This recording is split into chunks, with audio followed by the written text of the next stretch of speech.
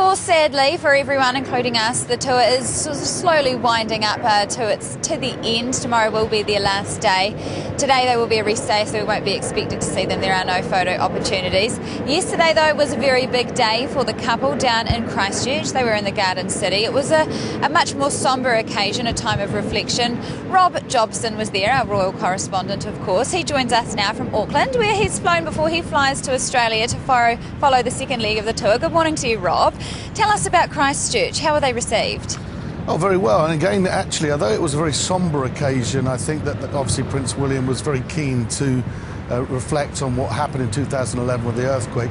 Actually, the photographs that went around the world were of quite a bit of fun, with William and Kate playing cricket, the fact that he sort of tried to bowl his maiden over with one cricket ball straight almost at her face, it seemed. But look, it was quite. So they're the photographs that are all on all the papers back home in the UK, and it seems over here too. So I think they were very well received. There were big crowds.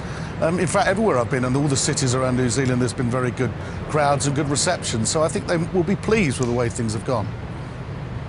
And you just said, of course, it's only been 3 years since Prince William was in Christchurch last, and he did make mention of the fact that he would like to return with his wife to see progress in the future.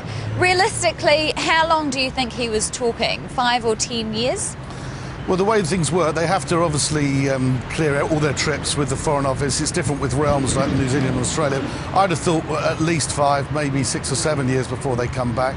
But I'm sure that we'll have other members of the royal family, maybe Prince Harry coming down to see New Zealand soon. So, yeah, I'm sure there'll be other big visits. But I think in terms of the main couple, William and Kate, and little baby George, I think this is them for a while anyway. Yeah, and I think if Prince Harry was to come, it might be a different kind of tour as well, especially without the baby waiting in Wellington. When do you think we will see the baby again? Do you think there might be another opportunity? I don't think so in New Zealand. I think the only time we're going to see little George is when he's getting back on the Royal New Zealand Air Force plane to go to Sydney. The next opportunity that the media will see and all the people will see is going to be, I think, in Sydney. He's going to get off the plane. I think there's going to be an engagement, maybe at the zoo. They've said there's going to be one other big set-piece engagement with Prince George whilst he's in Australia. So I think all the papers will be filled with him. It seems also that all the newspapers, whenever they put a picture of Prince George on the cover, their sales have rocketed up. So they're all doing spreads on little George all the time, and that's not necessarily good news for William and Kate, because actually they're not as the star couples as George is. So I'm sure we're going to see him again. I mean, it's going to happen, I would have thought, in Australia, maybe at the zoo, at Taronga Zoo. Yes, and speaking of Australia, of course, a lot of the large media organisations and yourself are slowly picking up and shifting everything to Australia. How is the media? What's the overall feeling from the media about the New Zealand trip?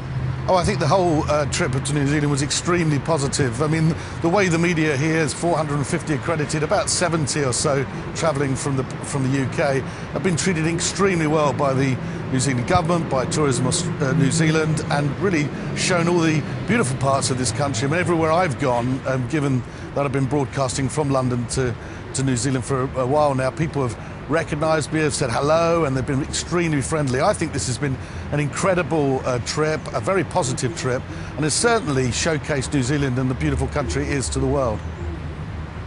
Well, that's great to hear from us, Rob. It's been lovely talking to you throughout the duration of the New Zealand tour. We look forward to touching base with you in Australia with the royal couple there.